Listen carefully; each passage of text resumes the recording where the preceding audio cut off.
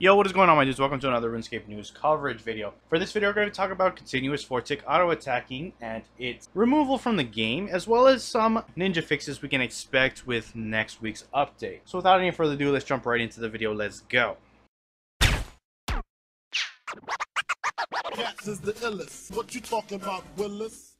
Alright guys, continuous 4-tick auto-attacking is going to be removed on Monday, next week's update, which is a patch week. No major game updates that Monday, but we will see the removal of C4TAA.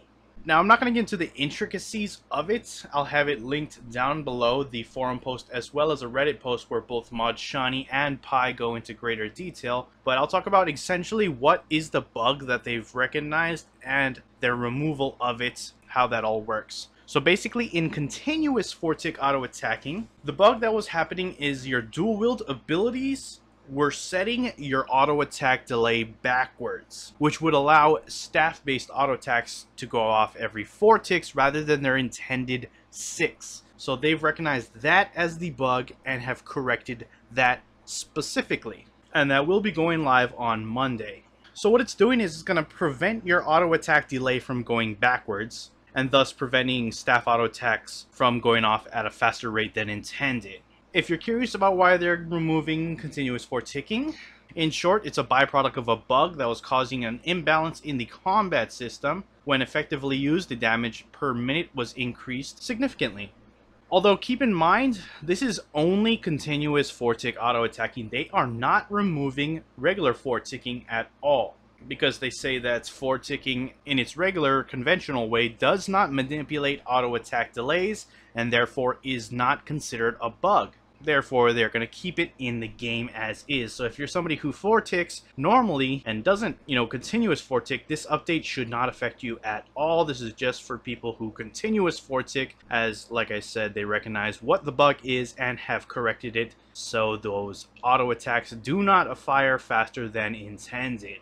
So again, links to the forum post and the Reddit, if you want to get more into the intricacies of it, will be down in the description below, but just so you know the bare bones of it, hopefully in such a way that it was easy for you to follow along. With that out of the way, we're actually going to shift gears, guys. We're going to be talking about some stuff that mod Shauny has shown off on the Friday live stream, things that we can expect with Monday's update. First off, we have a graphical update to the lodestones. So you'll see on screen, I'll have the various different lodestones showing, but the ones you showed off with this update, all of them will be changed, however, but they do have a new graphical change. Now, this was done, if you're curious, on the tap time of one of the graphic developers. So this was his own personal project that he wanted to do on his own time, just to make that clear. But they do look cool. I understand it's not particularly a necessary update, but it was done on the developers tap time, so those are those kind of things where they get to choose whatever they want to develop, and he just so happened to want to visually update the lodestones. So nothing major, but still, let me know what you guys think about them. They look pretty cool in my opinion. But yeah, moving on. The lighting within the Mauritania Slayer Tower has been brightened up pretty significantly. So this is actually how it looks like, or what it will look like on Monday. You can see it's much more brighter than previous. I'll show on quickly what it looks like in the current build. It's pretty dark, and I guess people have voiced concerns about making it brighter. So it is brighter. It still gives the feel of a gloomy, tower overrun by monsters, but not nearly as dark. So it should be easier to see a lot of things when you're in the Mauritania Slayer Tower. So yeah, pretty straightforward. Let me know what you guys think about it. Nothing particularly game-changing or anything in my personal opinion, but if people wanted that and it's going to help people get their drops easier or see their items or be able to click, whatever the case may be, then I'm all for it. Moving on, we got the ability to purchase the waterfall fishing teleports from the waterfall fishing shop in Prif Ninnis for 300 crystal urchin points, which they have showed off previously, or at the beginning of the month rather, I think. So that will be coming with Monday as well. Moving on, we have the ability to configure the rifts with divination.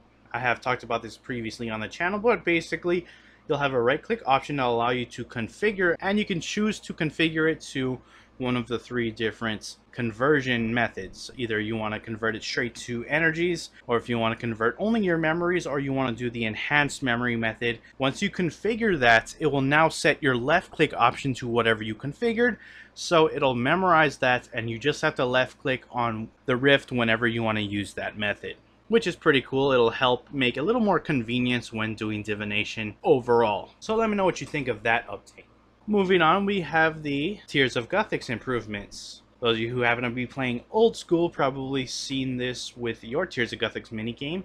Pretty similar in fashion. Basically, the tier locations will not move around as frequently. They have a certain amount of time that they're going to stick around for, so they're not going to be as sporadic. And the animations have been made much smoother and way more responsive, so if you want to shift to another location, you shouldn't have much problem with that. It should be very responsive, very smooth, and make it an overall much more enjoyable minigame and not so much stress and frustration inducing, hopefully. Anyways, yeah, that's also coming on Monday, which I'm really excited for. Really good update. After all these years, glad to see it finally come to the game. And finally, we have a backlog poll coming out next week, and this will show us a bunch of new things that we can vote for if we want them to come in the game, or we want the priorities of these things to be bumped up for Jagex to start working on. Some of these things are pretty interesting. You can see on screen if you want to check them out. Some of them even include removing 4-tick auto-attacking and replacing it with a much more gameplay-focused method, if that is something you want to do. Like I said, they're removing continuous 4-ticking, but they're also going to give us the chance to vote on whether or not we want to remove 4-ticking altogether. And obviously, I think if they do decide to do that, they would replace it with a more hands-on actual gameplay mechanic. At the same time, they remove it and not remove it beforehand and leave us with nothing until the update comes out. I don't know yet, that's yet to be seen, but at least you can vote on those things and voice your opinion next week.